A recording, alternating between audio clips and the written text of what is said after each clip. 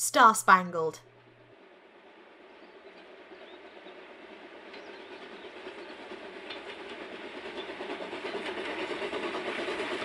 Written and narrated by ButterflyCoffee and produced for audio by Mr Joj.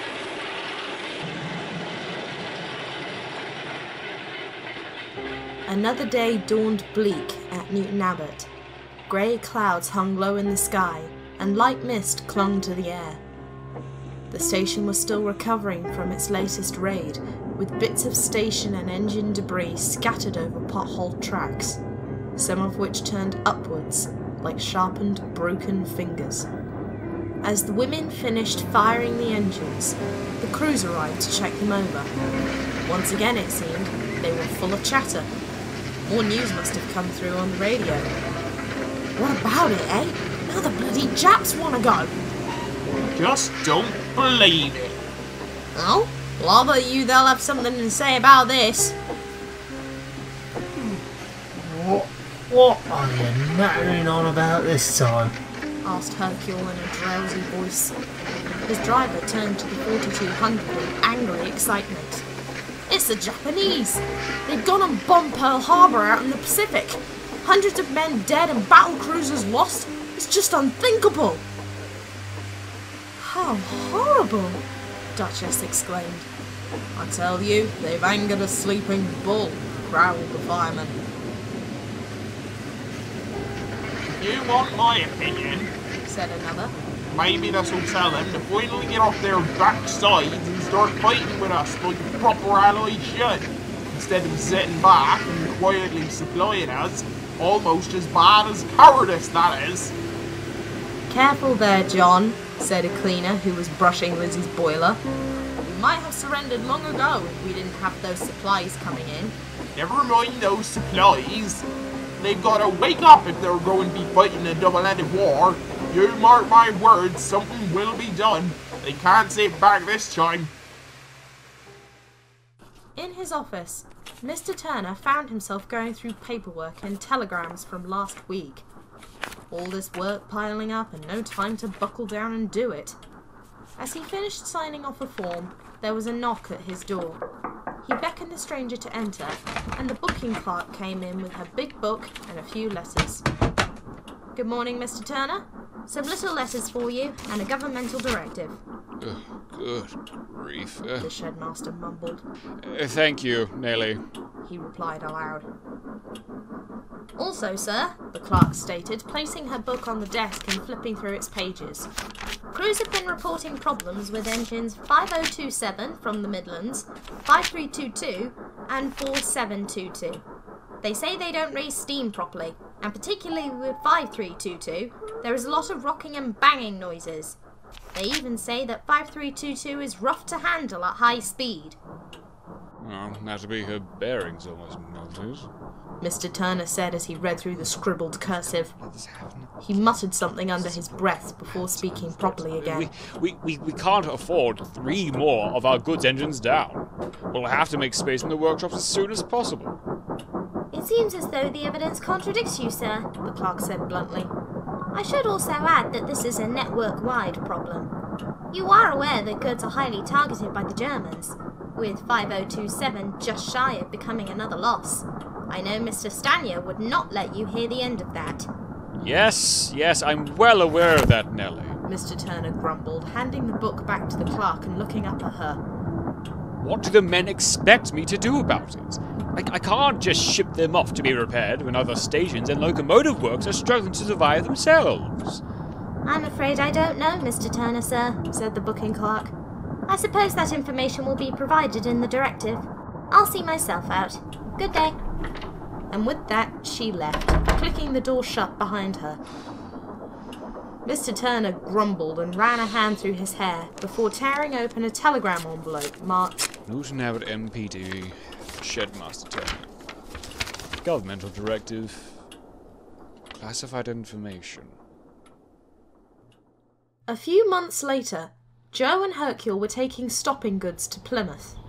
Usually, Hercule could manage happily on his own, but ever since Mr. Turner had received the information from the booking clerk, he had been supplementing his engines wherever he could until those under repairs came back.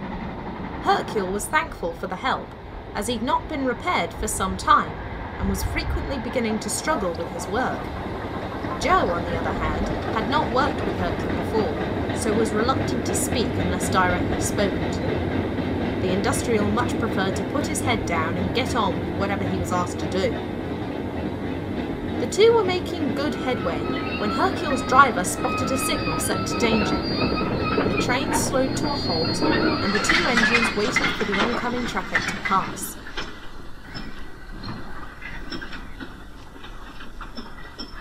They waited and waited, but nothing really happened. The two tank engines just sort of sat there. Both knew delays were common since the war's outbreak, but there had been no raid for a few days. Hercule grew impatient. Come on! He called. Signal box ain't bombed. You can see the ruddy thing from here. Feels strange to stand around dithering like this, wondered his fireman. They soon got their answer. A hoarse but soft-sounding noise was heard in the distance, followed by a harried puffing. As the puffing became louder, Hercule and Joe heard that noise again. They wanted to think it was a whistle, but it was unlike any whistle they'd ever heard. Sounds more like a tugboat than an engine. Joe mumbled to himself. Both engines suddenly stared on in shock, as one after the other came a long line of locomotives steadily forging past them. It wasn't uncommon for an engine to have steam pipes or handrails here and there on the boiler or smoke box, but these ones had so many they were more akin to having sewage pipes stuck on them. They also had a tall dome each, tiny looking wheels, and long bogey tenders. Another chorus of whatever that noise was hollered again, and Hercule and Joe also heard a little loud jostling amongst the engines as they trundled past.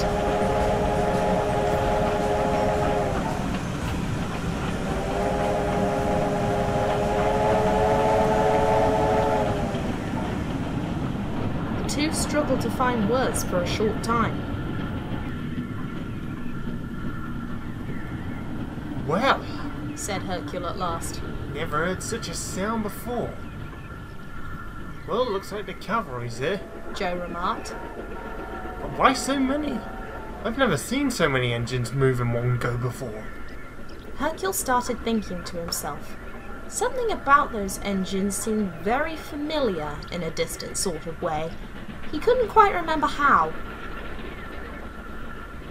As the signal clunked down and they set off again, the 4200 mumbled to himself in an effort to remind himself where he might have seen or heard of engines like those before. Tall domes, long tenders, and tiny wheels. Awful lot of noise. That one on the front of the flag on it. Them tenders had some letters on them. U.S. Hercule suddenly stopped talking, staring blankly ahead as everything made sense. Oh no! Oh no, no, no! The large tank engine started laughing to himself, but not because something was funny. It was more like he was laughing to ward off something else. Hercule? Joe called. Is everything alright back there? Hercule smothered his laughter. Let's just say we won't be alright when we get back to Newton Abbot, alright? Why?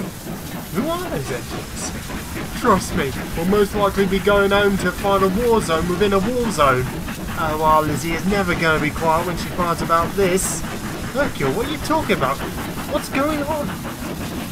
The 4200 only said one word in a voice that commanded a looming sense of dread. Yanks.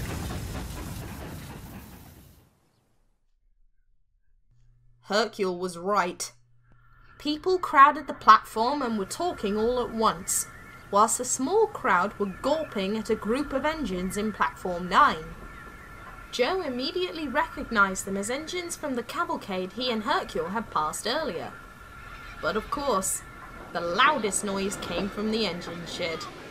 Lizzie was blowing off steam left, right and centre, looking thoroughly annoyed. The 4200 and the industrial could hear what she was saying as they edged closer. Run! Cheaply scrapped each and every sodding one here. I could make better out of a telegraph pole. And I have no sodding hands! Neither are my crew carpenters! And also, who in their right mind would strap a motor car grill to the front of an engine? Who does that? Whoever thought that was a good idea ought to be thrown into Dartmoor prison with the conchies, I tell you this now! Cheap, fat buggers, the lot of them are! Hello all. Said Hercules sweetly, coming to a stop outside the sheds. I suppose your ranting and raving gives it all away, eh, Lizzie? Had a bad lot with the Yanks last time round, did you? Lizzie harumphed loudly. Dirty, rude, unfocused things. So ugly, too! Louise cooed in disgust. Look at all those steam pipes. So ungainly. The concept of elegance and functionality is practically lost on them. Everyone was soon silenced as Mr. Turner approached the engine sheds. His head hung a little low, and he seemed to stoop, as if in the shadow of the man walking behind him. He looked important, dressed in a smart-looking suit with lots of belts and medals. He stared hard at every engine under the brim of his cap. Duchess, Hercule and Lizzie could hold his stare, but Caitlin, Joe and Louise could not. The man cleared his throat, a deep growl of a sound. Well, Turner, if you say this is your best, then I'd hate to see what your worst is. They all look like they're about to fall apart. It's a good thing my boys brought some of our own over here. They're all fine engines within their own right, Sergeant. Mr. Turner replied tightly. He must have disliked this man as much as his engines did. Both survived numerous air raids and kept largely to time. One of them will even be twice a veteran when this war is finished and done with. The shedmaster turned to address his locomotives. I'm sure you're all curious to know what's happening. I, along with the station masters up and down the country, have received a governmental directive in which details an influx of the engines from our American allies to supply our goods locomotives. Apparently, our railway alone is taking over 160 of these new arrivals. Perfectly dreadful, hissed Louise. Before Mr. Turner could talk any more, the man in the suit barged past him and stood to attention. That there's where I come in. My S-160s are built for the job of helping you old sad sacks out in this here fight. You hear? Sad sacks indeed, fumed Duchess. My name is Sergeant Isaac Hunt of the United States Army Transportation Corps, but you will address me as Sir. Is that understood? Lizzie suddenly sniggered, not bothering to keep herself in check. Sergeant Hunt frowned deeply. Is something funny, little lady? He asked in a low voice. Oh, no, chuckled Lizzie. Sorry, but what did you say your name was? My name is Sergeant Isaac Hunt. The sergeant was cut off by the mogul bursting into fits of laughter. I beg pardon, it's my old age, I suppose, but what was your name again?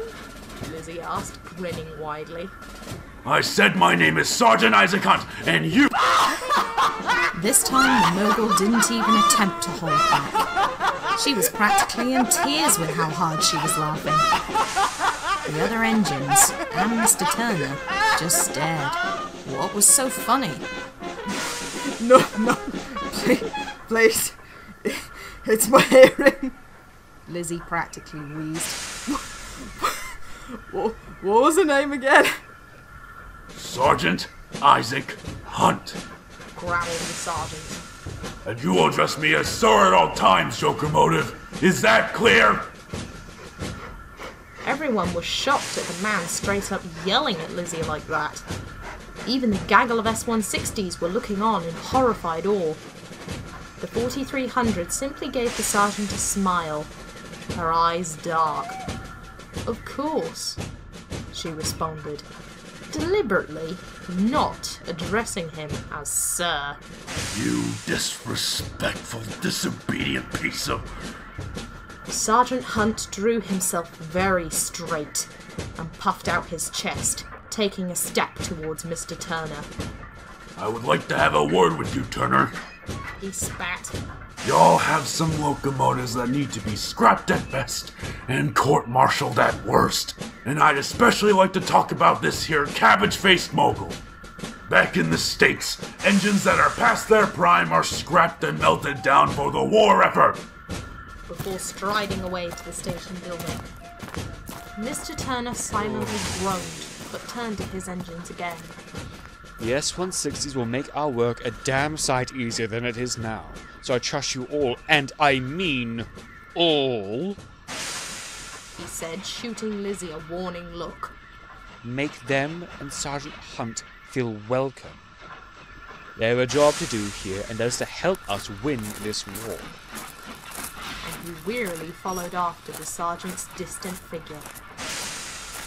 The engines were very quiet for the longest time. Was Britain having to turn to the Americans for help? Was that how bad the war was now? Lizzie didn't think so. We were managing all right. I don't see why the Yanks have to turn up and start fiddling with things. Falling apart. Those S1 thingy-magummies look like they can barely stay together themselves. That's another thing about Yanks. What they build isn't built to last. As vocal as you are tonight, Lizzie, interrupted Duchess calmly, we must see what our crews think of them before we make any real opinions known. They're the ones who will be handling them after all. Well, I'll make mine known now, Lizzie said boldly. Just because they've swooped in at the last minute, don't expect me to be grateful for it. I know where I stand on the subject of American anything. And that so-called sergeant of theirs, shuddered Louise. What a vile devil of a man! Just awful! I agree. What an absolute dirty, steaming, great big chuntering... Lizzie! Cried Duchess aghast. What's your language?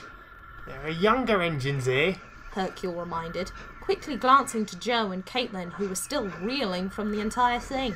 We know you're a bit upset, but simmer down a bit, would you? What? I was going to call him a twit. The engines were more than thankful for that. Lizzie was thankful they didn't hear her mutter a final few words under her breath. Fat constable of...